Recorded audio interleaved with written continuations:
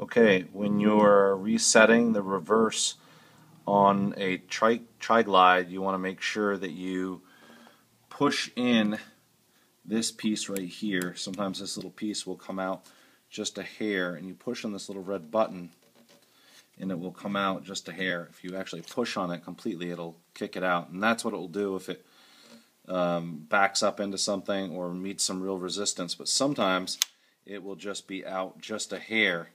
So you want to make sure that you give that a good push and you hear a click.